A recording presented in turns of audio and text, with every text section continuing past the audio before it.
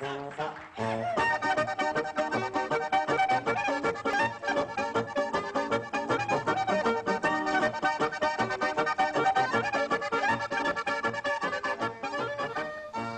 I thought I would do a review on this WattsUp Pro meter. It's a plug-in, something like the kilowatt meters, but it's quite a bit more sophisticated. It has logging built into it, at least this Pro version. And you can plug a USB cable into the side here, download the data, and get a lot more details on what's going on with your power usage. So here I am on the main part of the menu, just reading the watts. I have it connected up to my voltmeter here. Let me just turn that on. Come down, you can see we're drawing 9.2 watts. Select is the sub menu. So in the main menu, we're on first mode here. Watts, hit it again, tells me the minimum watts, 0. The maximum was 13.8, which was probably right when we powered it up. This is the power factor. This is the volt amps. And then back to watts again. If I hit the next mode button, it tells me the watt hours and kilowatt hours. So that's something that will accumulate over time. Hit the select again. Gives you your average monthly kilowatt hours. So if you keep this plugged in, it'll tell you what you're averaging over the month in something single appliance like a refrigerator. There's a time mode. Tell you the amount of lapsed time. So since I plugged it in down here, we've been running for 3 minutes 56 seconds. So it's got a 1 second counter inside that's accumulating the data. Hit select again, tells me the duty cycle. So here's something that you can set a threshold for when the you want the thing to measure whether the appliance is on or not. So like a refrigerator, which might take 200 watts when it's running but only 40 watts when the door is open, you can set it with a duty cycle, let's say 20%, or you can actually set that lower wattage level to have the thing recognize that the device is actually on or off. It's just trying to flag how often something comes on or off, but it's still going to accumulate the number of watts. The next mode is the cost mode. So here you can figure out what your daily or monthly costs are. You can separately enter what your cost per kilowatt hour is in there. There's the volts mode. So this tells you right now we're reading 119 volts on the line. If I hit select, it says the minimum was 118.9 and maximum was 119.8, and that's it. So now go down to the last mode, which is the current. It tells us the current amps 0.11. Hit select again. Minimum amps was 0.07. Maximum was 0.196. So you can see you get a lot more details in the menuing system here. We'll be able to read min and max watts, min and max amps, get your cost information, your kilowatt hours accumulated, and again, if you set up the logging on this, you can log a lot of data. So let's show you on the computer how to get that set up, and I'll show you one of the test runs I did. Okay, so I'm up on the computer and I have the software loaded. This is software you can download free from their website. The main page comes up looking like this. If you're a new user, you can just step through the thing. If you're an advanced user, you can just hit one step logging and it'll download the data for you. So let's go to this upper step here.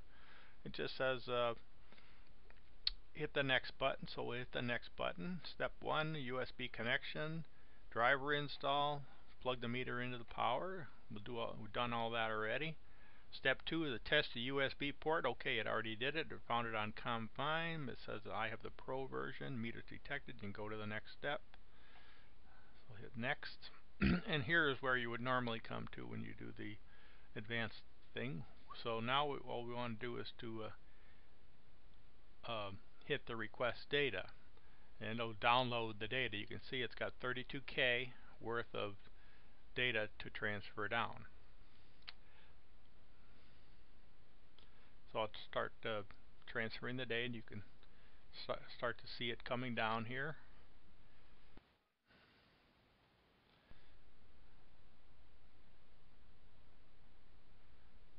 here it comes. It's going to take about 3 minutes, so I'm going to pause the video. Okay, as it's finishing up here, I want to make a point. I have the Pro version, which is at a 32K memory. They also have an ES version, which is extended storage. It gives you a lot more data points. But it turns out that you can use that memory wisely, and I'll show you that in a second. I set it up to only capture watts, but you can actually have it so it captures all of those things that I mentioned in the menu system, which cuts down the amount of time that you would log things, or you'd have to set the interval how often it would capture a piece of data to give you a flexibility on the total time that you can record. Alright, so we're finishing up here. You can see it's been 3 minutes 45 seconds, 100%. And now I got a choice. I can either view a table, which is also the same as the tab up there, or view a graph, which is this graph up here. So let's just view the table. What you end up with here is a spreadsheet basically, and it would have all of the parameters across the top there, but as I mentioned, I only captured the watts because I wanted it to run for the longest period of time. And you can see it captured the watts every second on this left column here. Now this data you can do a file store, save table as, and it'll save it as a text file that's delimited, so that you can import it into a spreadsheet and do everything that you might want with it. I'm going to hit the graph mode here, but I'm going to have to change the resolution, so hold on. Alright, so here's the graph, and as I said, I only selected when I did the recording, only selected for the watts to be recorded, but this captured about a 8-hour period overnight, and this was connected up to our electric blanket. And so all of the times that the electric blanket came on, you can see it went from 0 watts up to about 165 watts. Now what's kind of neat about this is we can hit the zoom button and zoom right in on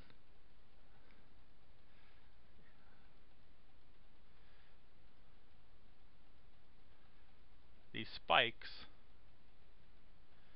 and you can figure out how often they're happening and how long they go.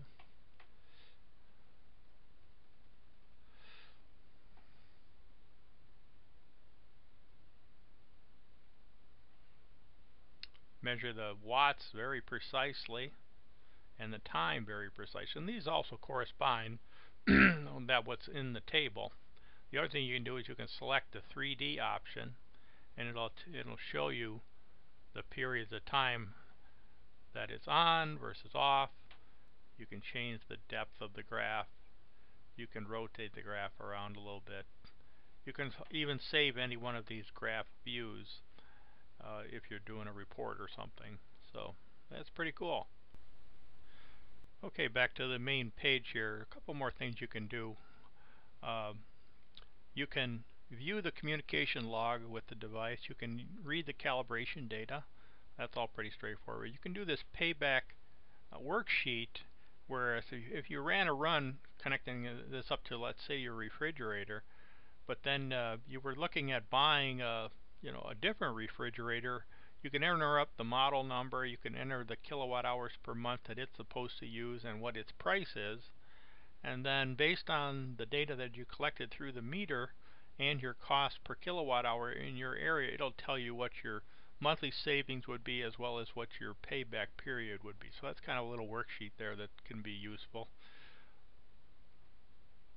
The next setting is the meters setting, which is where most of the setup that you want to do for this meter. So you're going to enter your local kilowatt hour. So here I'm at, in our area, it's about 10 cents per kilowatt hour. This duty threshold, as I mentioned before, is the value that would have to be exceeded, in this case 20 watts, before the meter would say, okay, this device is on versus in standby mode. So this would be like a refrigerator that might have a 15-watt bulb in it. You want to make sure that it gets over 20 watts registered before it indicates that, oh no, probably the compressor's on and it's not just someone opening the door. The next thing would be just the memory. You can clear the memory, so get rid of everything that's in there. And then this is the memory full options, you can either have it when it's storing data to store the whole memory until it's full and then just come to a stop. You can have it go to the end and then start to overwrite back in the beginning.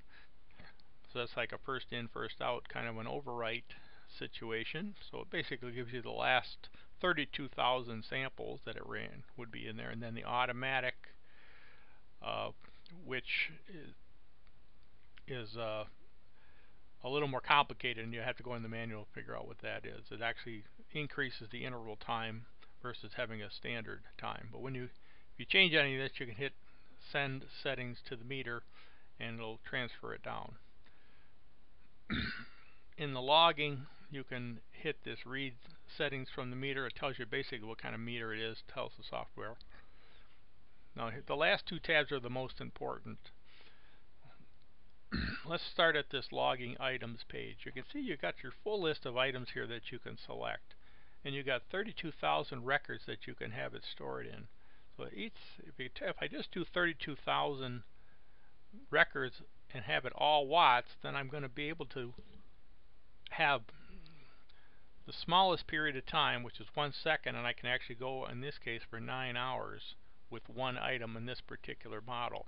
If I also want to capture, let's say, the volts and the amps, you can see that the number of records drops down.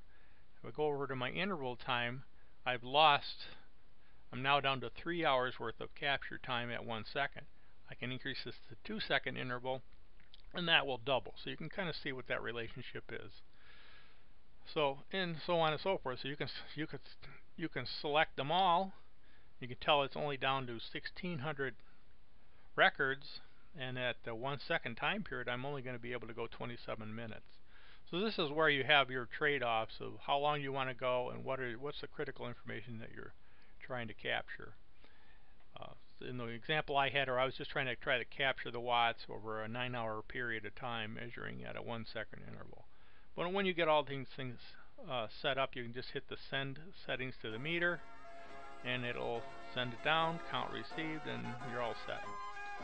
So that's how you operate this WattsUp meter.